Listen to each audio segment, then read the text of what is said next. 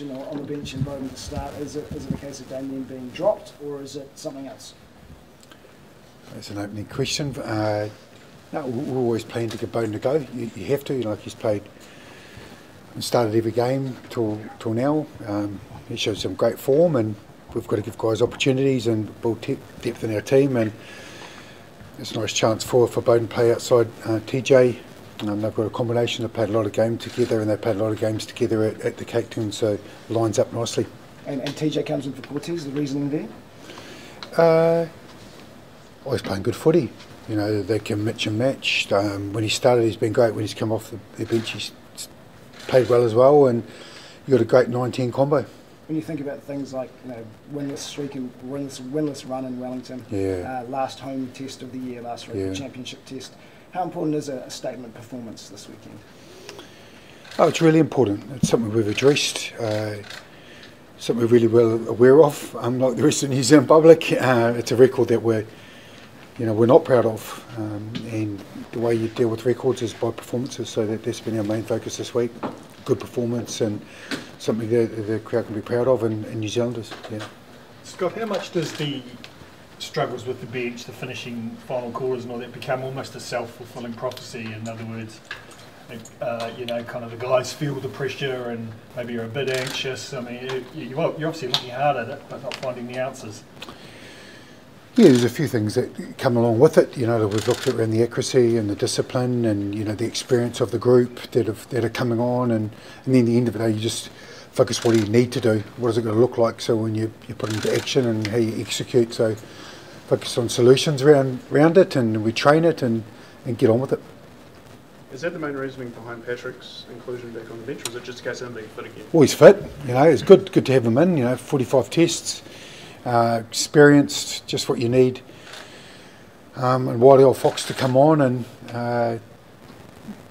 has experienced coming off the bench, starting, been in different environments, so like he's a wee cuddle for us, you know. People trust him, and he's just what we need. There's been a direct correlation between now that we've had enough tests this year, between the amount of yellow cards getting given out and the sort of lack of scoring at the back end. Do you see that as something that's linked, and how much work is going on to fix that? Yeah, well, obviously they are linked. When you get a yellow card, you're going to give 6 points away on average, and you know, like we warned, there's a little offside there, and then you've got a tap ball in the air, and you know the guys owned it. It's something that's a little bit of individual, and also as a group, and we've got to be better than that, and that's what we're focused on.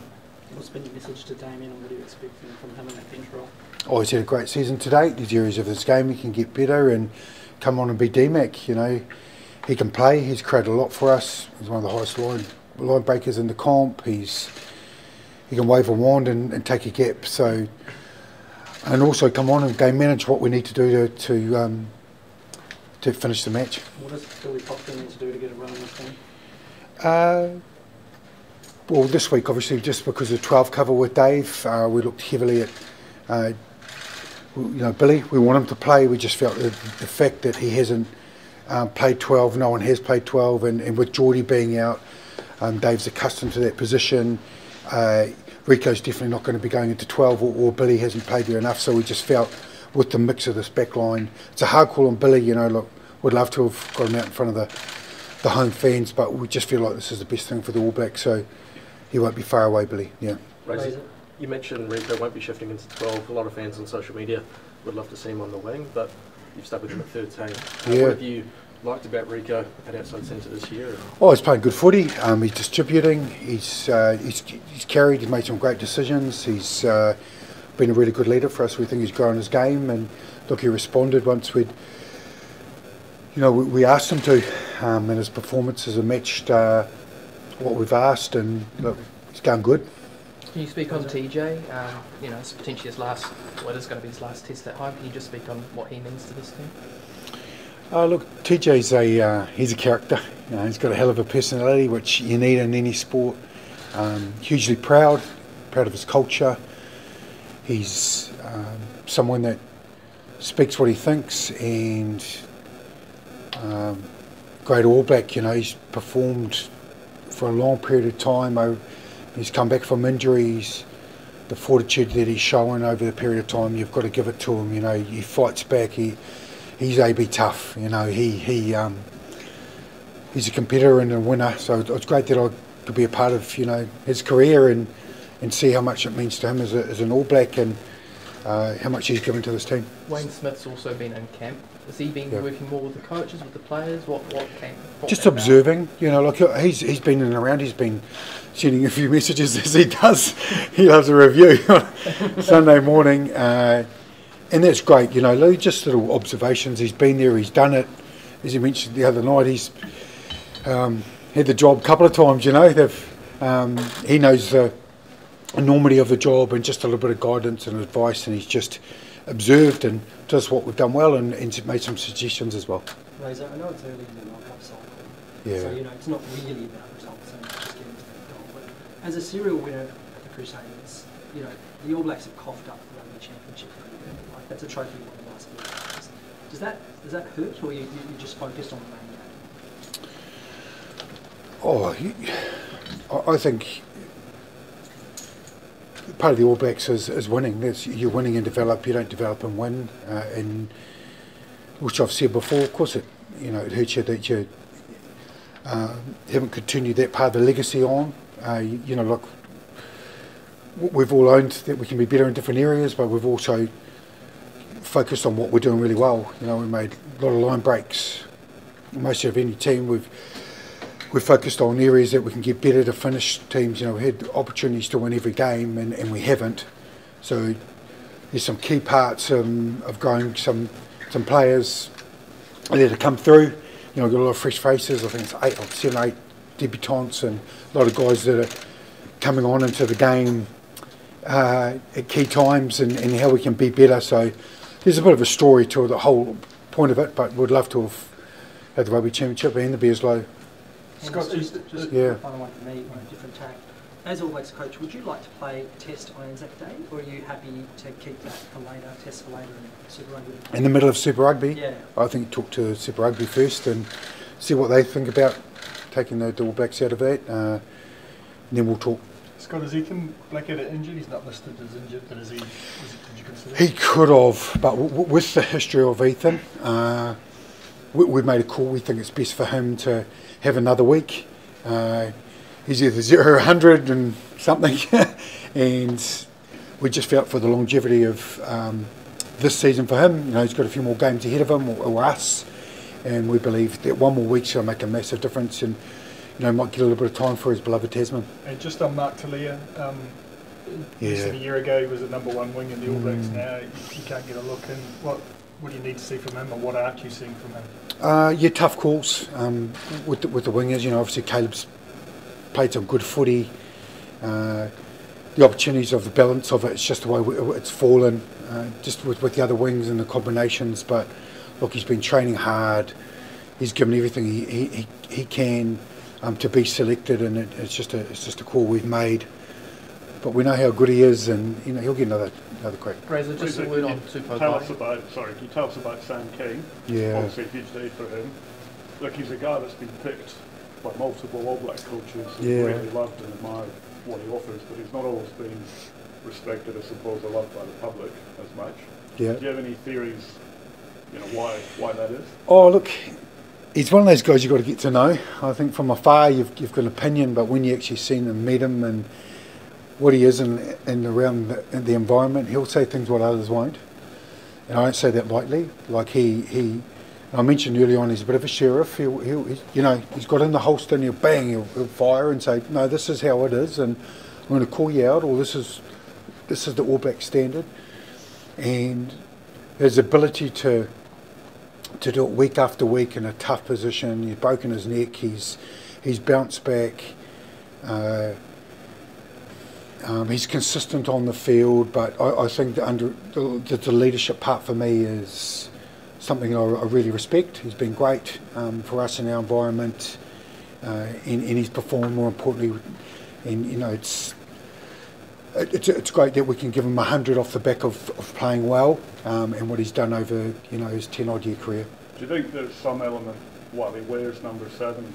He's actually transformed more into playing like a number 6, and he's being judged as a saddened that in fact he's playing in a different role? I haven't looked at it that way, Gregor, but you could. He knows his way around the field. He's got a good GPS on him. He turns up in the right positions. You saw him get that hard ball on the ground last week against Aussie. He anticipates the game really well, but he reads it, and that's what we need around that leadership. That's a big thing I've learnt this year for us, that our leaders in every role that they play, and he's been great for us. Hunter, I know that Leicester's going to be coming back to New Zealand. How much influence did you have in that? Did you speak to him about kind of come back to New Zealand? Yep, I had conversations with Leicester along the whole way. He's obviously going to come back and have a family back in New Zealand. That contributed to the decision. He's enjoyed his time on the French Riviera, and he's he wants to come back and wear the black jersey. I'm pleased. It's good to get one come back that other way. My job is to create competition and depth in all positions, and for the All Blacks to pick the best team. And with Leicester's on his day, and he can play. Mr. Fraser, can I ask about Tupou Vaa'i? This will be his 7th Test start in a row. Yep. He also was off the bench the first 2, so he hasn't had a break. How do you balance his exceptional form with also making sure that you don't overdo it with him? He is a pro. He is as good as a pro as anyone. First in the pool in the cold plunge in the morning. He's does his homework. He's smart. He's diligent, and he bounces back on a Tuesday and trains really well. So his recovery is right up there. And we just want to keep him rolling. I think it's the biggest thing. He's found a spot. It was a little one of those forced decision selections because of Patrick, and then he's owned it, and then he starts selecting himself. Really, he's been that good. Scott, you mentioned before about the line breaks, and if a few more passes that can Sydney, you probably could have blown out the Wallabies. They didn't. It's been a wee bit of a common theme.